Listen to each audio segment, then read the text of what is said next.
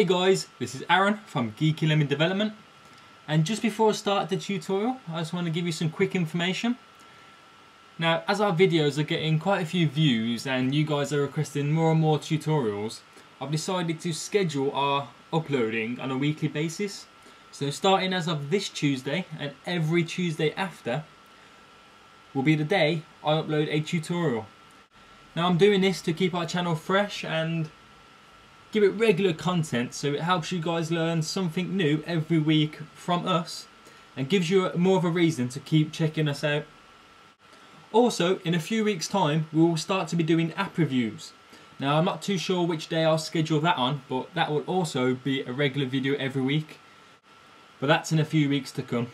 So thanks for listening to this little quick information, and I'll now get straight into the tutorial. Okay then, so today I'll be showing you how to create a counting timer. Now these are most commonly seen in applications on Facebook, for example Mafia Wars, where it counts down every hour and at the end of the hour you are rewarded with your income. Or they are also seen in everyday items such as a stopwatch, where it simply counts up every second. But I'll be showing you a very simple and basic version. With a simple tap of a button, it's going to count up every second to the number you have set it to. So simply go into XCode, File, New Project.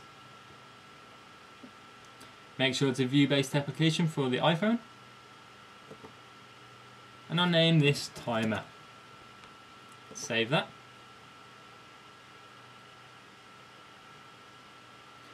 Make it bigger so we can all see, and go straight into our classes file and into the timer view controller.h,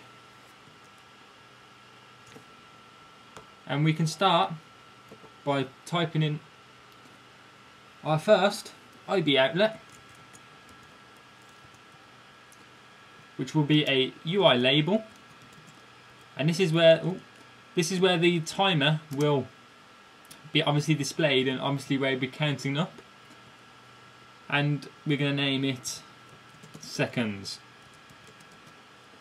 and that with a semicolon. Press enter, and now we're going to want to add our timer, so we type in ns timer space, and we'll name our timer simply timer, nice and easy, and that with a semicolon, and enter again. Then we add our int space capital main capital int, so it's easier to read, and that with a semicolon. And then we want to go down to our where we add our action button in, so dash bracket IB action bracket, and we name our action button simply start, then bracket ID sender, and out of a curly bracket, and we need to void the counter, so we simply add our void in, simply void bracket and name it count up. Like, very simple, and then that with a semicolon. We simply save that and then go straight to our view controller.m,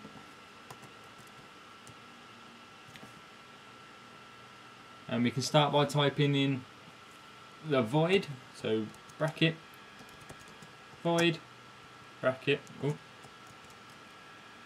and we named it count up space curly bracket, enter. Now we enter our int in, which we named it capital M main int, putting the capitals just so it's easier to read and stands out a little bit better.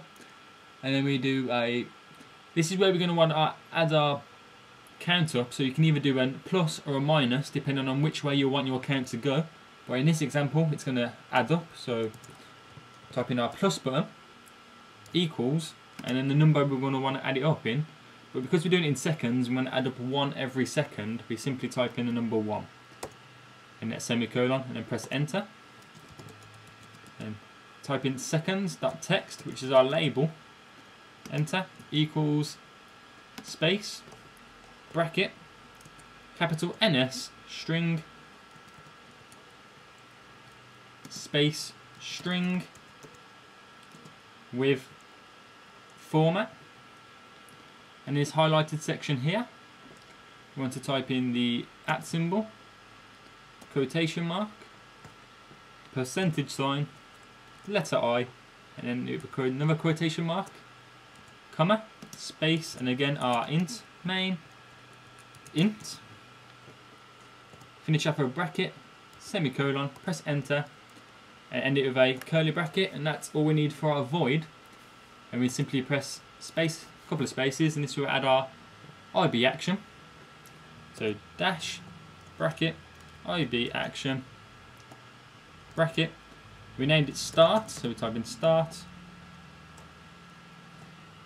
ID, sender, space, curly bracket, enter. We type in our int again, main int, space equals space 0, as that's what's the counter's going to be at the start, 0, and space, and then we add on our NS timer, which we called it timer, space equals space, bracket, capital NS timer, space. Now we type in scheduled. Now as it's highlighted here, we do not want the current line of code, so we simply tap the escape bar, and we want the second line, as there's two codes with this scheduled timer. We want the second one, we just press enter, scroll along. Now in the first highlighted section, in our scheduled timer with time interval, we're going to want to put it 1.0, is how many seconds we're going to want for it to add up. So we can do it at 1 second, so add up every second. Then the target here, we just simply put self. In the selector, we put @ selector, bracket, counter, bracket. In our user info, we want to put nil. And repeats, as we're going to want it to repeat every second, we simply put yes. Finish with a bracket, semicolon, press enter, and we finish up the whole IB action with a curly bracket. Simply save that, and that's all that coding that's needed there. So we can go straight into our resources folder, straight into the viewcontroller.nib. We're adding our button and our label, and then link them up together to create the little counting timer. So we just wait for the viewcontroller .nib to load up. Okay then, so once it's loaded, we simply want to drag in our round rect button, and also drag in our label. I'll name the round rect button start, well, we'll call it start there, so it's simple, and I'll just put this 0 and center it, so it's easier to understand. And then once we've done that, I'm going to go into our files owner, click on our connections, and then go drag these seconds to our label, and drag the start to our start button, touch up inside. We simply save that and quit it, and we make sure it's in the iPhone simulator for the iPhone, yeah. And we'll straight away into build and run. Just wait for it to load up. Should be no problems as all the code is correct. Just wait for it to load up now.